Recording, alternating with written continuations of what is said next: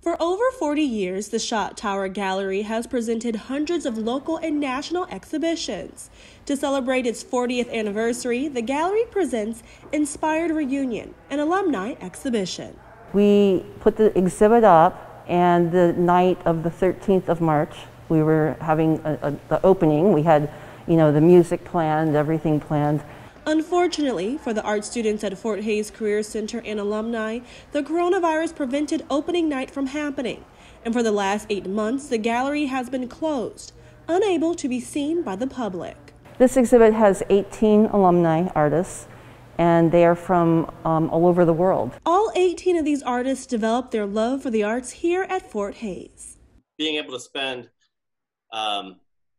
half of my junior and senior year just making and learning about a process was, changed my life. I mean, I wouldn't be doing what I'm doing now if it wasn't for that.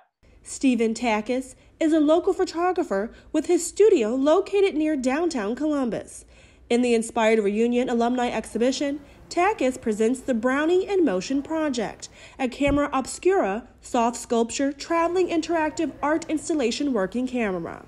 Of course, being a photographer, I was like, I got to figure out a way to shoot with it, which led to this whole multi-year project. The exhibit features 74 works of art with a broad range of media, showcasing oil and gouache painting, photography, installation art, and many more. I went to Fort Hays many, many years ago. I was in the dance program, and dance is exactly what brought me to filmmaking.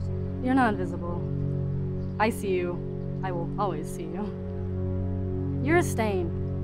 A deep, dark, girl-shaped stain, and you won't ever disappear. Crystal Lake was actually a film that I made sort of in response to the very large Muslim population at the school where I teach, the University of Illinois at Chicago. There's like these amazing young feminists, all hijabi Muslim, all sort of who grew up in the suburbs of Chicago, these kind of like radical young women. And I wanted to make a film about them that was also for them. Teresa Weidenbush, the gallery director, hopes to keep the exhibition up for a little while longer with the desire of opening to the public one day. For now, if you're interested in seeing the exhibit virtually, the Fort Hays Shot Tower Gallery is showing virtual tours. Most of these artists will say that the teachers they had here in Columbus City Schools were the reason, it's why they're successful.